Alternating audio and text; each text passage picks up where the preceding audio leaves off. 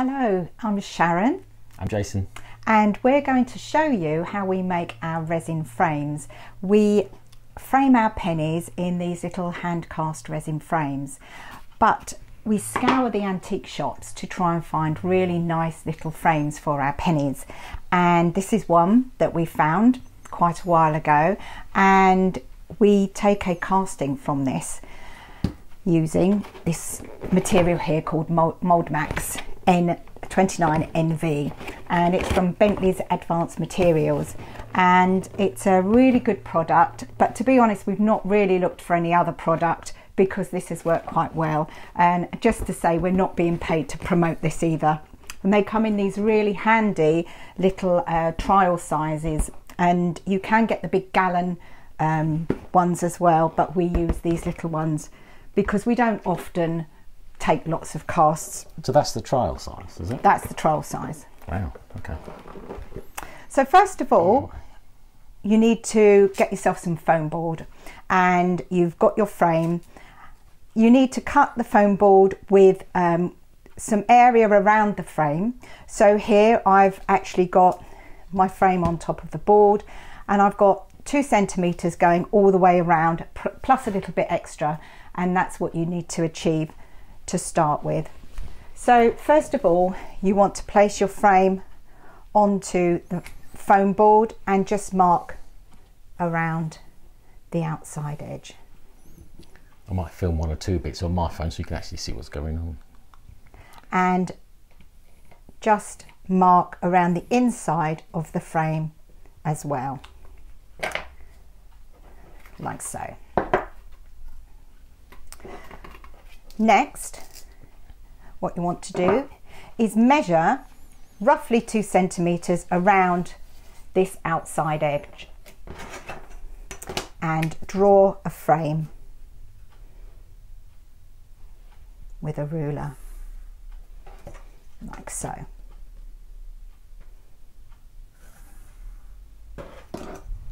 I'm filming this because this is all news to me too. I'm taking notes, got to use this later. Yeah, I'm the one that normally comes into the workshop and creates these moulds and resin frames. Well, that's what you do, don't you? Okay, so you can see now I've got my marks all on my foam board. So to create your mould, you need a little infill to go inside of the frame, because it's called an infill. An infill, that's a wooden technical. infill. No, I'm just curious what your little thing was called. You need to make it obviously slightly smaller than the inside of your frame, and I've had my little blocks made by a Lower Coast Joinery, who are based in the next county in Cornwall, by my friend Simon, and it's quite sweet actually. We used to go to school together, so he made these for me, so thank you, Simon. Because I can't use a saw at all. I'm not trusted. Simon's much better. And this goes in the middle like so, and that way you don't use excess material of your mould making resin here, silicone I should say, your mould making silicone. You won't use too much of it. What you're going to do now is you need a hot glue gun. Mine's just heating up here, and you're going to glue the wooden infill just in the center there. So I'm just literally putting some glue on there, and I'm just going to stick it in the center. You'll see what this lump of wood is for come the end. Okay. Next, you're going to stick your frame with the glue gun on your marks where you've got it on the foam board. Again, just adding the glue around. I've got a bit of a squeaky glue gun there that you can hear. Presumably any glue would work, wouldn't it?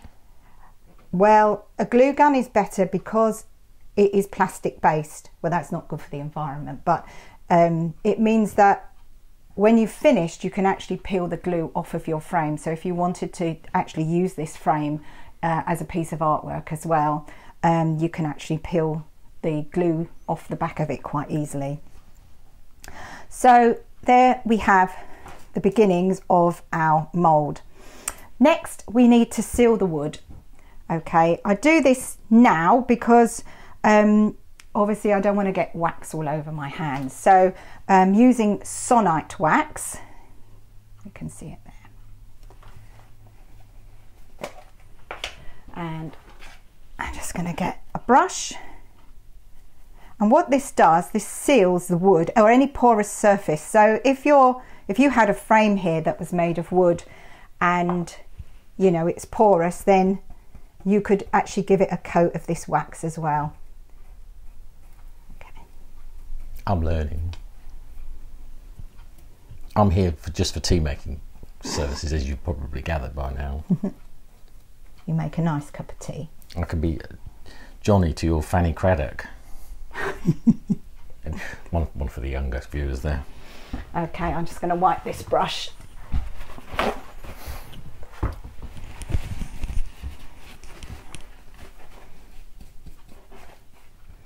Just wiping around any bits that I don't want. So now that is sealed. I don't need to seal my frame. I've actually used this frame before to make a silicone mould, so it's all right. But if you were using a frame that obviously the materials were porous, you would need to seal it with the wax. Next, we need to build up the sides of our mould, and you can cut 4 pieces of foam board, and I've made the depth of these 4 centimetres. The height of my frame is 3 centimetres, but I've made the height of the walls of my mould 4 centimetres, and that's the same height as the wooden block is 4 centimetres as well. So the idea is you're going to next glue the walls of the mould here around the outside edge along this black key line that you can see. So I literally just get my glue gun and follow the line around like so. Okay. That's quite thick foam board, isn't it? Which probably makes it easier, I guess. Yeah, the thickness of this foam board 7 is mil. about 6 mil. So you just work your way around, working quite quickly if you can.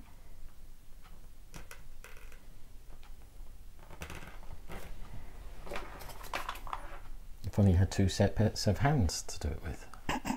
Yes.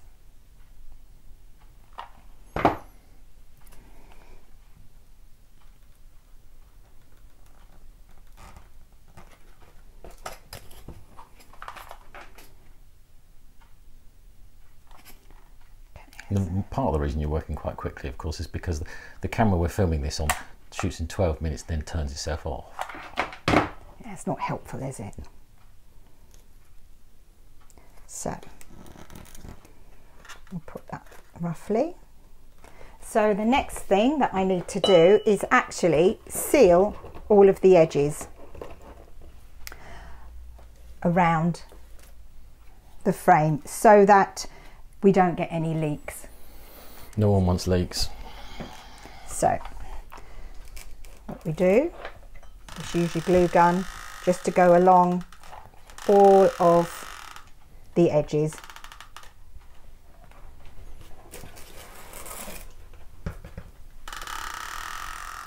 I'm just taking photos here so I remember what to do. Yeah, and then you can come and make them. Yeah, there we go.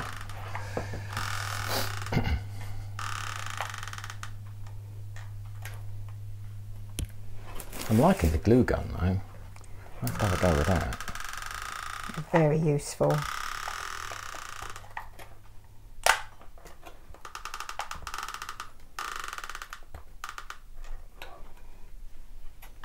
Okay, so it's just really worth making sure that all of the edges are thoroughly sealed.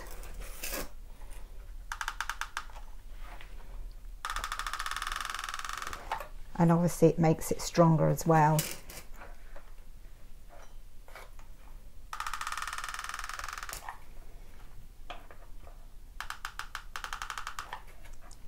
Okay.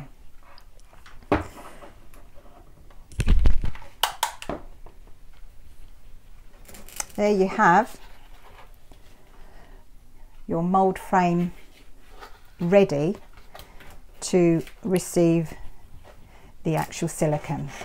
So I'm just going to place that to one side for a moment and show you the silicone. So it comes in two parts. So you've got part A and part B. Both of them need to be stirred before you mix them together. Now obviously, because this is a little set that you can buy, it's all pre-measured, but if you were buying the bigger gallon tins, you need to weigh it out. So if you've got a bigger project, then you will need to have scales and some other separate mixing cups so that you can pour out the required amount. And all of the data that you need to find out how much product you would need, you will find on the Bentley's Advanced Materials website, because it really is quite specific how you measure the different parts A and part B out. And you have 100 parts A to 10 parts B by weight. So they both need mixing, and this is really quite gloopy. So I've got this lovely big mixing stick, and I'm just... It's not my ruler, is it? It's not your favourite ruler. So we're mixing up parts A, and then we're giving that a shake, and I'm now going to undo the lid. Okay, so you need to mix obviously the two parts together, and mix it until it becomes a really mellow yellow. At the minute it's a bit sloshy. I can't really show you because I'm filming it. So oh, you are. That's good. It's a bit sloshy, is sloshy. It? Sloshy. Yeah. It's a technical term.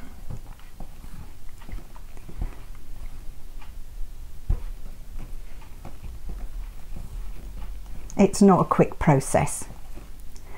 But what you do need to know though is that the silicone has a cure life of 40 minutes. Actually, no, let me say that again. Once you've mixed the parts A and part B together, you have 40 minutes before it will start curing. And then for the silicone to actually properly cure, it needs to be in a room temperature, I should say, and it would take about 6 hours for the silicone to harden. We'll come back for that one. Yeah. And how long do we stir for the royal we? Well, it's nearly all mixed in, but what I'm going to do is scrape the bottom of this mixing pot here, and I'm going to scrape around the edges because it's really important that parts A and part B are completely mixed together. I have to explain that it was just pure luck that this trial pack of silicone was the exact correct quantity that we need to make a mould for this small frame. Can we stick with small frames then? It'll be easier, won't it? Okay, so that looks like a really lovely... I'm feeling hungry. ...consistency. Oh God, what does it remind you of? I don't know. I'm sure there's some... I don't like scrambled eggs. I'm sure there's some food stuff that was probably around in the 70s. Oh yeah. That's looking really good. You do need some muscles to stir this. Yeah, that's why you're doing it. Okay, so now we're kind of ready to pour. Yeah, the exciting bit, the bit I came down for.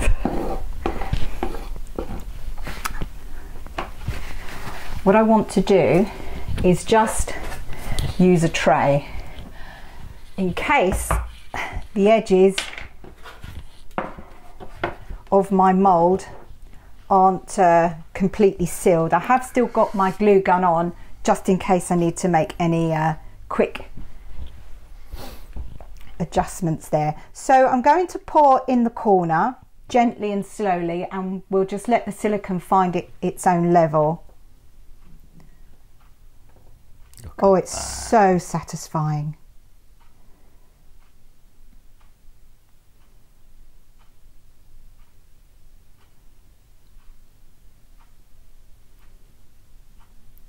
It won't take 12 minutes, will it? I don't think so. We're in trouble. If we cut, we'll have to come back to you later. Look at that. Is it always yellow? I guess it's just the chemicals. I think so. Bye-bye frame. Now you can see what the wooden block's for. Even I can work out what the wooden block's for now. So we'll keep going until we kind of get to the top of the block. And then I'm going to set this aside at room temperature and come back and check on it in about 6 hours time. So what's the gap there you've got from the top of the frame as we're looking at it to the top of the... It's 4 centimetres in height, so it's just, I don't know, it's about a centimetre and a half taller than the actual height of the frame. Because it needs to be a reasonable amount, doesn't it? Otherwise it'll have a weak point. Yeah, you don't want it too thin.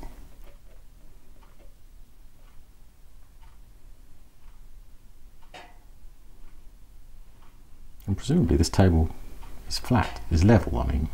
Oh yes, it's very important. It's very important that you are working on a level surface, as you can imagine.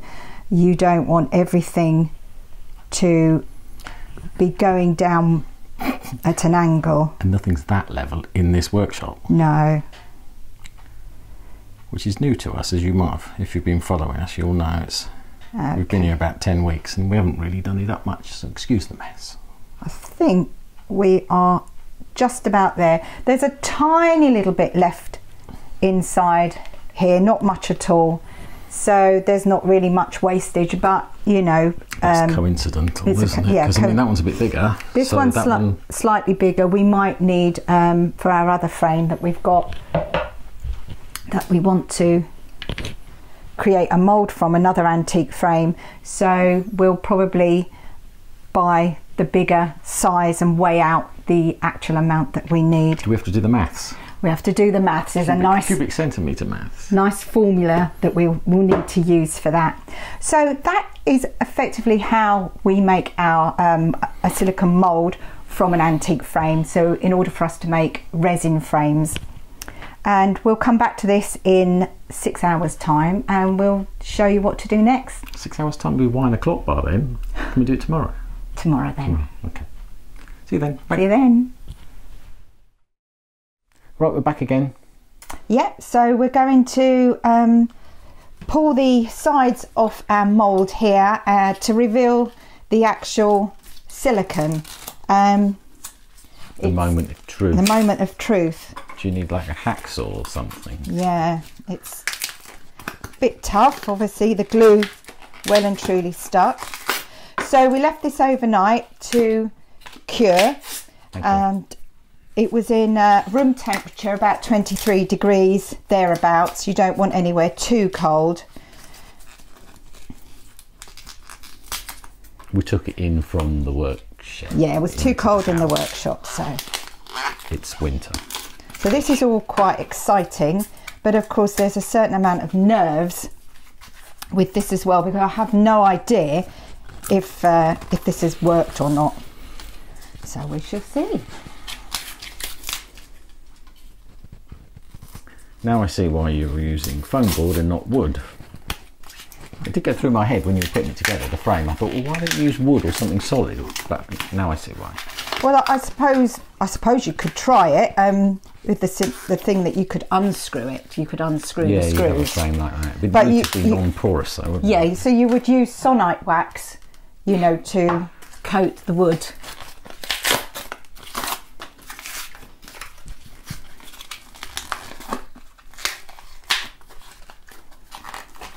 Shout if you need a hand. Yeah, actually, can you take this rubbish away? It's helpful.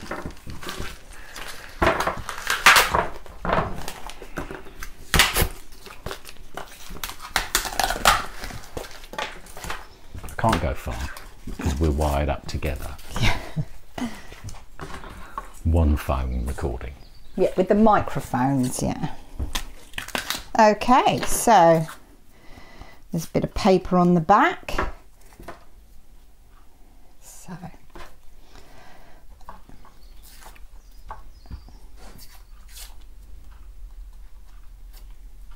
and of course we've done this lots and lots of times, so we really know what we're doing. This must be what, the third time? Third time. Oh, but you learn. So there we go. I've just started to break our original frame through a little bit of the silicone that creeped underneath, but that should be fine. You can trim that off afterwards. I suppose I could film this, couldn't I? Sort of stretch, just in case you can't see what's going on there.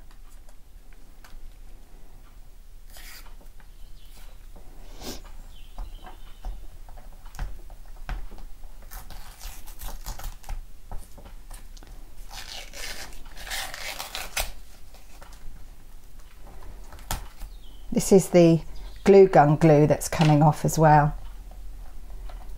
Right, what I'm going to do is get a scalpel and just trim some of this excess creep of silicone that's come underneath. So I'm just going to use a scalpel like so to just peel off.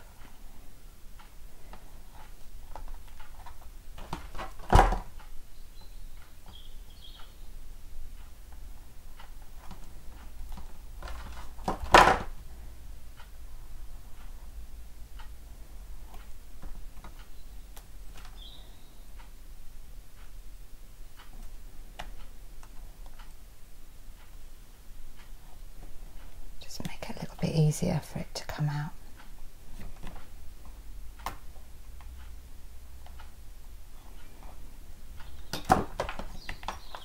So, the wooden infill is wedged quite strongly inside, but it will all come out. Just got to take your time.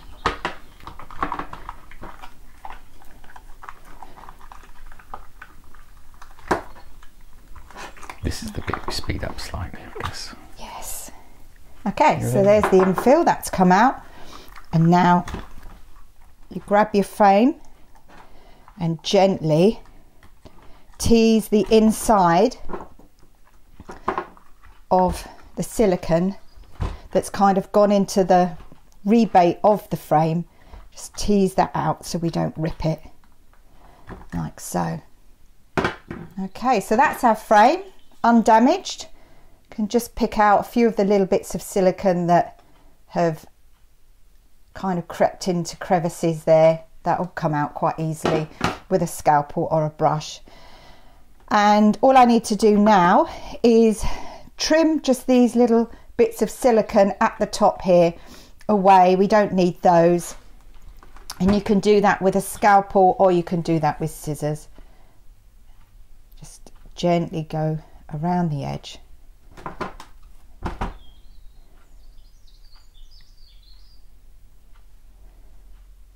And how long does a mould like this last? Well, we roughly calculate that we've made about, just over 50 frames with this one silicone mould, we think. And the last one did start to perish slightly because every time you pull the mould out of the silicone, or sorry, if your resin frame that you've made out of the silicone, it can sometimes just damage the edges of your mould. And so over time it will start to perish. In saying that, I have managed to make 10 frames very recently with my old mould, and they all came out really, really well, but there was just a little bit more finishing off that I had to do. It's not a quick process. So you can see now that all the detail of my vintage frame has been captured in this silicone mould. So now this is ready to begin using to create more resin frames. Just a word of caution, before you use your mould to pour resin in to create multiples, you will need to spray it with a silicone spray. It's a releasing agent, it's just a spray that you can buy, and that will help for you to be able to remove your resin frame easily from this silicone mould. It means that it won't stick to the resin. So there you have it. That is how we created our moulds for our frames. And actually making them, the frames themselves, and pouring the resin, of course, Sharon's already made a film of that. You'll be pleased to see I'm not in that one, so it's much better. So yeah, that one's already on YouTube somewhere, isn't it? Yes, somewhere. So if you want to know how to actually cast a resin frame, you can scroll through our we've done this backwards. Instagram TV, and you'll be able to see a different video where I also had a different hairstyle.